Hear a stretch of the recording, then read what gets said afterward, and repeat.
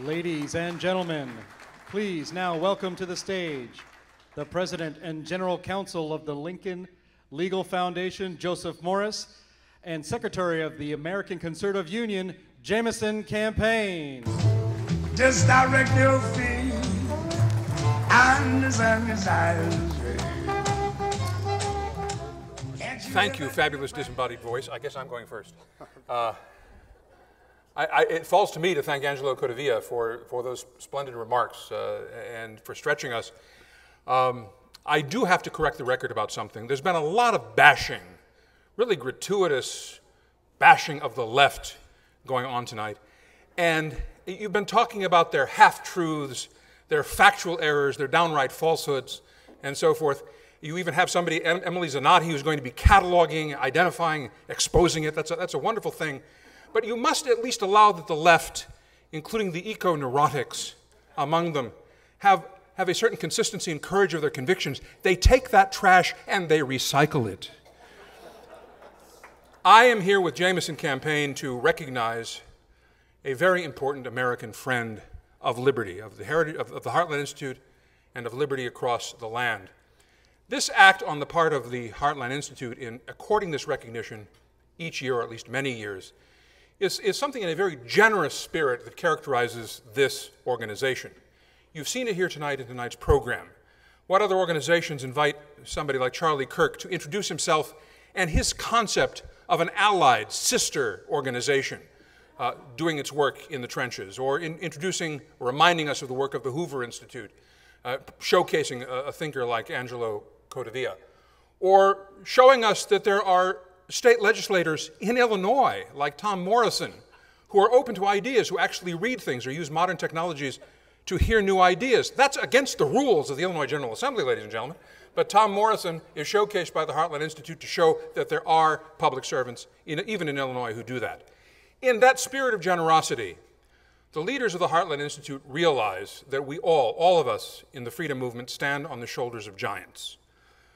One of them was honored last year, Stan Evans, for what was in effect a Lifetime Achievement Award, and it's very sad that shortly after that, Stan passed away. But he wasn't able to be here, but he saw the video of the presentation. He understood the respect that was being paid to him and to the work that he had done over the course of his lifetime. Others have been honored over the years, including Walter Williams, for example, for a lifetime of achievement, of contributions to the freedom movement. And one of those people we honor tonight is smiling Donald J. Devine, who will go home with this Liberty Heartland Award, this award presented by the Heartland Institute in recognition of the contributions that he has made over his lifetime, now stretching more than 55 years of activism since the early 1960s in support of conservative and libertarian principles. The pursuit of traditional values through libertarian means, I think, as he would like to say. Jamison Campaign will talk a little bit about Don's academic background and his contributions to the movement from the days of Young Americans for Freedom to the American Conservative Union in more recent years. I want to tell you a little bit about what he contributed to us as Americans, as taxpayers, during his years of service as the head of the United States Civil Service, the director of the Office of Personnel Management under President Ronald Reagan. It was, to be sure, a thankless task that, as you heard from Joe Bast, earned him the sobriquet from the Washington Post, Reagan's terrible swift sword. I'll never forget the first time I met Don Devine. It was in the course of an interview. I'd been summoned in as he was staffing up the Reagan administration. I was asked to chat with him about becoming the general counsel, the chief lawyer of that office of the civil service system. And he said, "What do you know about the law?" And responding to Charlie Kirk's question, what's September 17th? I reached in my pocket then and now, I have it every day, my reading. And I said, well, I read this, the Constitution of the United States, every day. There's something in it that's part of my work. He said, there aren't many lawyers like you, are there? That was a perception on his part of what he wanted to do in terms of moving, of achieving change in the directions, the way in which things worked inside the government, taking the Constitution seriously for a change. He presided over the civil service at a time when there were huge transformations afoot. President Reagan was seeking at the same time to reduce the size of government across the board, its reach, its regulatory impact, its costs, and at the same time significantly to strengthen America's security and defense posture around the globe. Those are two very important goals and quite countervailing pressures.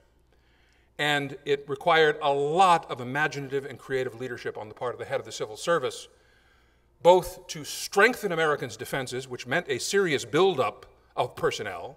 The government remained the nation's largest employer, while at the same time reducing employment at the bottom line, meaning achieving significant reductions in controls on the civilian side of the ledger. But that was accomplished.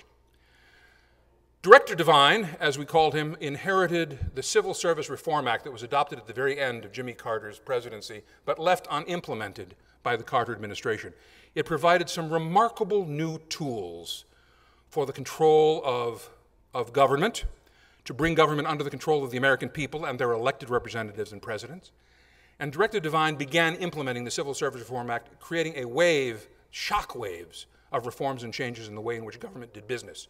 He reformed the insurance practices of the federal government. He ran Planned Parenthood out of the business of providing government-financed abortions through the Federal Employee Health Benefits Program. He reformed the federal health insurance program. He made the insurance programs actuarially sound.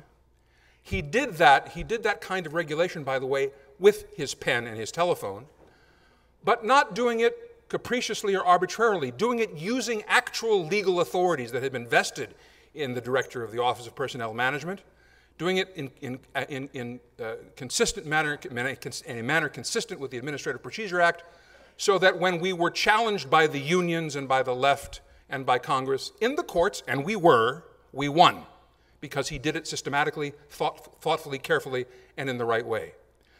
Now, I could catalog dozens of reforms of the way government does business that he thought through and that he implemented, and many of which, alas, have been frittered away by subsequent presidents and Congresses of both parties. A lot of what was accomplished in the Reagan-Devine years in terms of government management, alas, have atrophied, although some important things remain.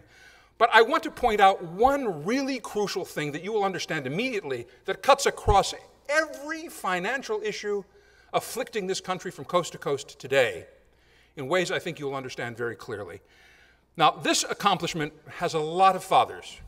Director Devine himself will be very quick to say that all the credit I'm about to heap on him he doesn't deserve. Credit belongs to some academic thinkers, some very courageous legislators, and a guy named Ronald Reagan. But I was there and I saw it happen, and I know that the crucial person who made it work, who sold it within the administration, who sold it to editorial boards coast to coast, who sold it in congressional offices to staff and congressional leaders, in fact, who sold it at the White House, was Donald J. Devine. What I'm about to tell you about would not have happened without this man. Now think, every day here in Illinois, certainly, in Chicago, in Cook County, in the state of Illinois, we are conscious of the unfunded liabilities of pension programs. Governments coast to coast are going broke because we have been profligate in funding and paying for and planning and designing pension systems for government bureaucrats. Now, you'd think that the United States government is the nation's largest employer with the nation's largest public sector pension system would be leading the pack of pension systems about to go broke.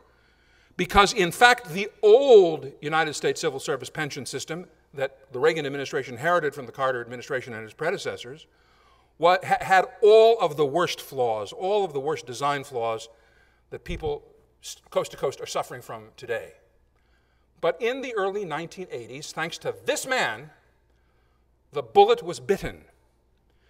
Major reforms were sold to public opinion and to Congress, the selling starting by him inside the administration, to convert the federal retirement system from the kind of cash-draining and unsustainable system that it had been into a defined contribution system, not a defined benefits plan, but a defined contribution system. Those of you who live in the business world know exactly what I'm talking about and why a defined contribution plan as opposed to a defined benefits plan makes sense and can be sustained. 30 years ago, the third largest unfunded liability in the United States behind Social Security and Medicare was the civil service retirement system. Today, the unfunded liabilities of the civil service retirement system have been retired over the course of a generation. 30 years ago, that system was replaced by an entirely new federal employee retirement system. He designed it. That is a pay-as-you-go system. You don't hear about the federal government about to go broke because of its unfunded liabilities for retirement, because of the kind of work that Donald J. Devine and his allies in the Reagan administration did. And they did it the right way, out in the open, selling the concepts openly in public, moving the legislation through open debate, not in back rooms, but open debate in public, in editorial boards, on the radio, in television, in letters, columns, and in congressional hearings, winning the votes one by one as necessary to make the necessary reforms. Now that is a model of leadership that builds citizenship, it builds self-government, it builds respect for the rule of law, and it is an explanation, an illustration of how conscientious conservative action in government helps build human liberty and merits the presentation of a Lifetime Achievement Award such as this, the Heartland Liberty Prize. Jameson.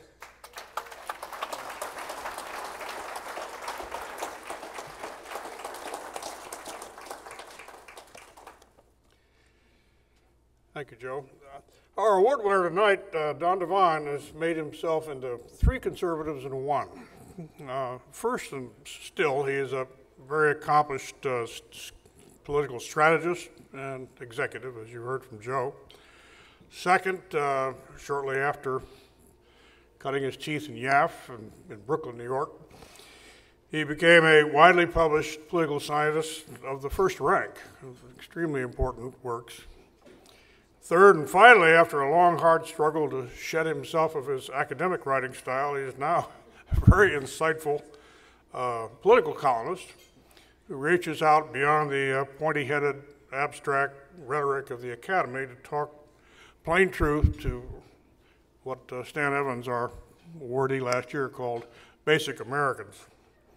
His political skill first emerged when he headed Brooklyn Young Americans for Freedom. Then he was elected to the YAF National Board at its first national convention in 1962. Served for 5 years on the YAF board, Young Americans Freedom Board, and then for several decades, until very recently, on the American Conservative Union Board, a board which was, by the way, as late as 2010, still governed by a group half comprised of former YAF members. So Charlie, you have a job ahead of you to restock the ACU board. He, unknown, I had a little chat with him earlier about this, he also fought incredible battles within the Republican Party at the national conventions, primarily against the efforts of very sneaky liberals, Rockefeller people and later others, who were trying to change the rules to marginalize the rising conservative cadres within the party.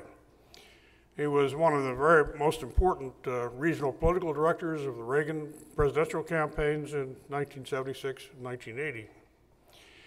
After he earned his PhD from Syracuse University, he became a political science professor at the University of Maryland, eventually publishing 9 serious books of political science and writing hundreds of path-breaking academic articles, political quarterlies, and conference presentations. I recommend that you Google Donald Devine and read his resume, for example, which will show up on the first page. It's a fascinating reading and has many useful links to it for those who want to delve deep into what he's all about. During all this time, he became one of the main proponents with Frank Meyer and Stan Evans, who came to define the American conservative philosophy as fusionism, a creed based on the culture of the West, on our 200-year history of the United States, on our founding documents, not a philosophy based on abstract theory or reactionary nostalgia, but a reality-based conservative creed, which is what we're supposed to be all about here. Apart from his most recent, very important book, America's Way Back, Reclaiming Freedom, Tradition, and Conservatism, which you can find at Amazon.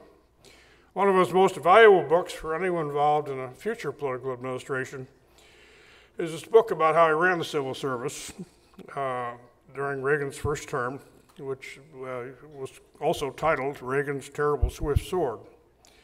The book, in addition to being a great story of warfare, also is a roadmap for anybody, any president, any presidential administration coming in, who wants to control and reform the national administrative state of created by the progressives who we've been railing against tonight, instead of merely presiding over the bureaucracy, as did the two Bushes. Finally, Don today lectures to students widely for the Fund for the American Studies and many others, and is creating countless well-grounded future conservative leaders. He writes a powerful, thoughtful, highly readable opinion columns for a general audience. I encourage you to read his books, read his columns. You will, as a result, find yourself truly connected to the vastness of real American conservatism instead of to any of the hyphenated, half-vast versions which have attached themselves to the body of the conservative movement, sort of like barnacles.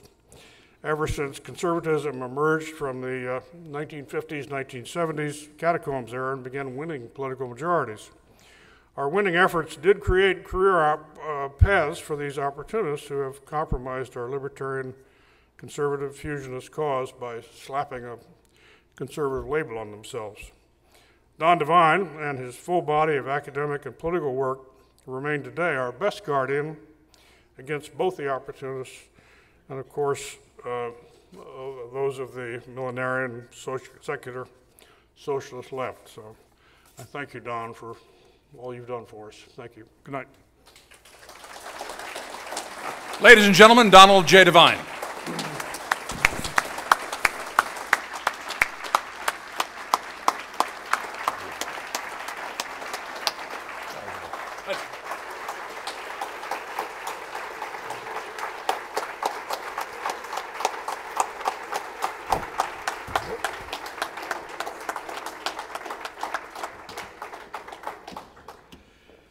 All right, thank you. It was very flattering.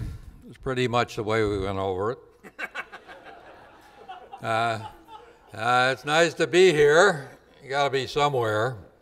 And I come from Washington, D.C., so it's really good to be someplace else. Thank you for your kind remarks. I want to thank especially Joe Bast and the Heartland Institute for giving me this award, which really is kind of silly because I just had fun. I mean, this wasn't any great thing, Joe. I hate to tell you, I didn't really follow those rules like you told me to. Yes, you did. No, yes, you did. no. I have the paperwork to prove it. I remember when Ronald Reagan called up and asked me about this job. Said, Don, I got a job for you. I said, what is it? He said, Director of the Office of Personnel Management, OPM. My son used to call it opium. I said, well, that's the head of the civil service. That's kind of a funny job to give to a libertarian type like me. He said, well, I got a good sense of humor. I said, well, what do you want me to do? And he said, well, I want you to cut the non-defense employees by 100,000. I want you to reduce their bloated benefits, and I want you to make them work harder. I said, thanks a lot. Going to make a lot of friends in this job. I always remember what Harry Truman used to say about doing a tough job in Washington now. You need a friend in Washington? Buy a dog. So I bought two to be on the safe side.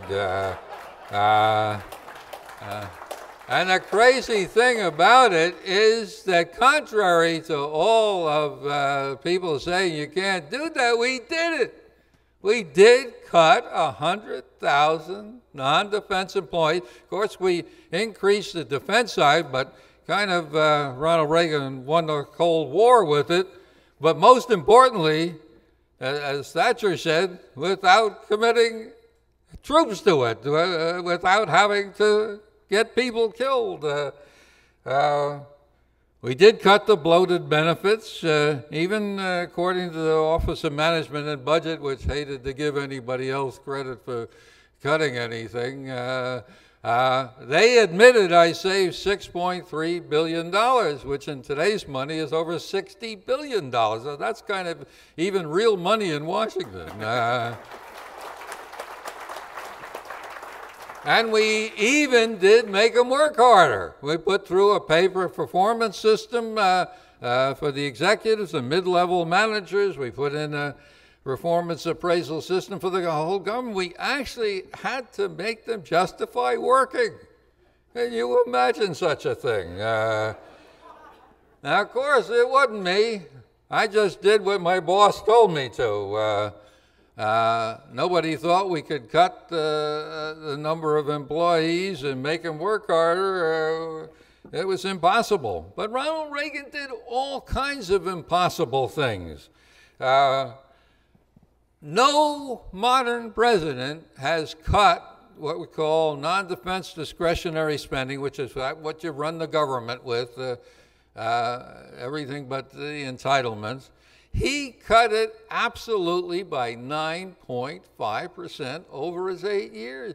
Most conservatives and libertarians don't even know that. It's scary. We can cut it if you have people that are determined to do it. He even cut relative. Now, he cut absolute dollars, not just percentage of any. He cut from 17.3 to 15.4% of gross national product, even including entitlements on the domestic side. Look at the economy. We've had only 3 times in American history where the stock market has lost around 3% of its value over a 3-day period. 1929, you all know, the Great Depression. All you know, especially young people, know the present one we're still in. Both of those recession, we used all the great powers of the federal government, and the first one lasted over a decade. Who knows how long this one lasts, depending. The third time, when was that? I give speeches all around the country, economic. Nobody knows when the third one was. October 1987. All right, he does, because he was there. In 1987, we had the third. In fact, it was the second most if you carry it out this to decimal points. Second largest depression we've had since the Great Depression. Ronald Reagan had the same economic people that went up to Franklin Roosevelt and went to George Bush and went to Obama and said, oh, throw the money at it, put more regulations on the economy. Know what he said? He said no. All right, I heard his son, Michael, one time, he expressed it best. You know, my father was president when the stock market has lost as much of its value as it did in the Great Depression. You know what my father did about it? Nothing. And it worked.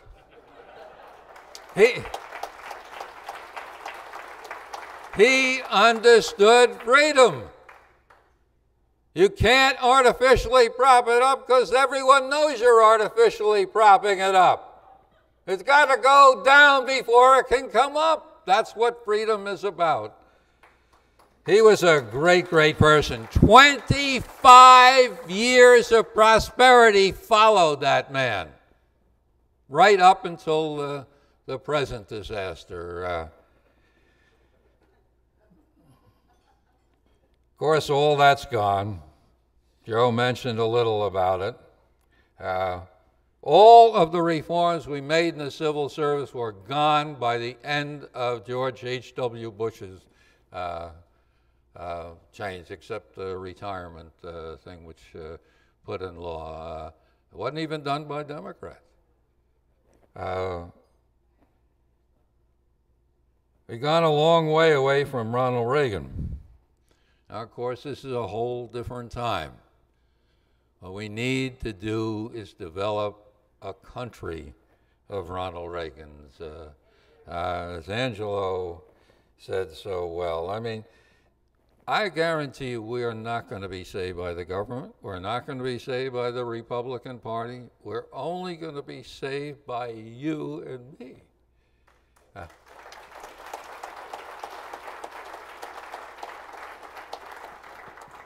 In my last cabinet meeting, the president asked me to come there and read the Riot Act to the cabinet. And he gave one of the Perot type things with the charts and all that, and embarrassing each one of the department heads by showing how they were adding back people after we promised to get rid of them, and did get rid of 100,000. They were adding them back. And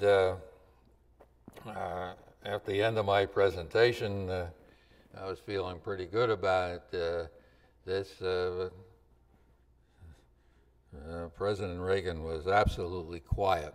And I guarantee you, in the cabinet room, if the president's quiet, everybody's quiet and start to get nervous. And he said, you know, I know how hard it is to say no to people that want more things. He said, I know, and the reason you're adding back these people onto the rolls is because everybody's asking you to do it. Nobody comes in and says, give me less. You know, governing is very hard. You never have anybody who say cut who comes into you.